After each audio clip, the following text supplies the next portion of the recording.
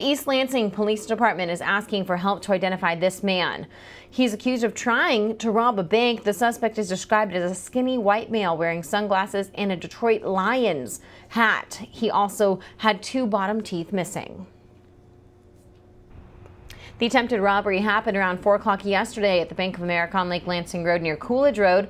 East Lansing police say the man walked up to the teller, told him he had a bomb and demanded money. The man then ran off after the teller refused to give him cash.